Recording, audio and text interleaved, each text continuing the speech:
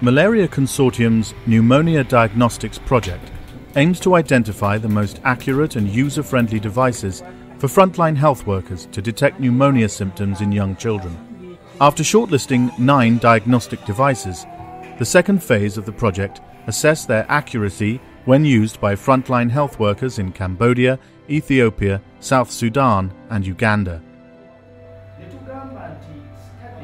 Master trainers conducted training sessions with frontline health workers in each country on how to use the selected devices and correctly diagnose pneumonia.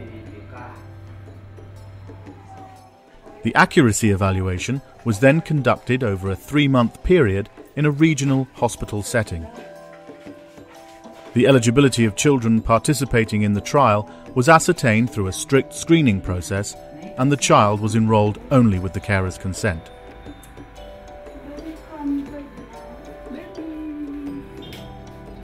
The frontline health workers assessed the children enrolled using the selected devices, and results were compared against those of a medical professional counter and an automated monitoring device. An expert panel reviewed video footage of a sample of the assessments.